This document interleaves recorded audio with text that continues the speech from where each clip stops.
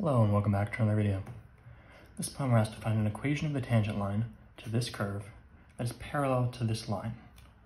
So that means they're going to have the same slope. So first we're going to want to find the slope of this line. Let's get it into slope-intercept form. Subtract 32x from both sides. These will cancel out and we get negative y is equal to negative 32x plus 15. Divide both sides by negative 1 to get y on its own, and we get y is equal to 32x minus 15. So we want to find the equation of the tangent line to this curve that has a slope of 32.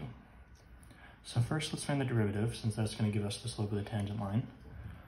So y prime, our derivative, is going to be, with this power function here, take the coefficient, right? Since there's 1x to the fourth, the coefficient is 1, even if it's not written, times the exponent, 4, with our new exponent, 4 minus 1.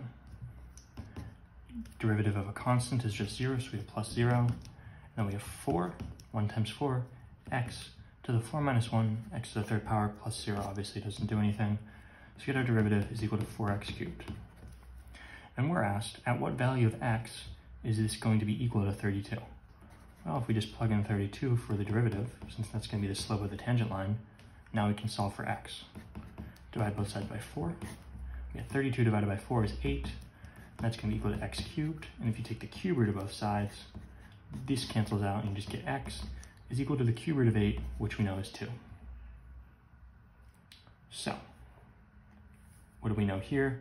We know that the x value of the point on this line is going to be 2. What is that point? Well, we know that we can find the y value by plugging in to the fourth plus 1 equals 16 plus 1 plus 17. So this is 2, 17 is a point that this tangent line goes through, and the slope is 32. So now this is something that we can find the equation of.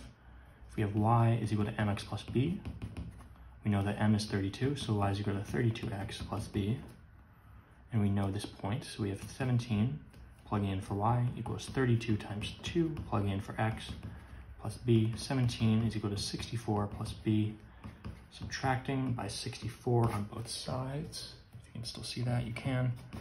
These cancel out and we get b is equal to, what is that, negative 47? So then you get your equation of the tangent line is equal to 32x plus b, which is minus 47. As always, thank you for liking and subscribing, and I'll see you in the next video.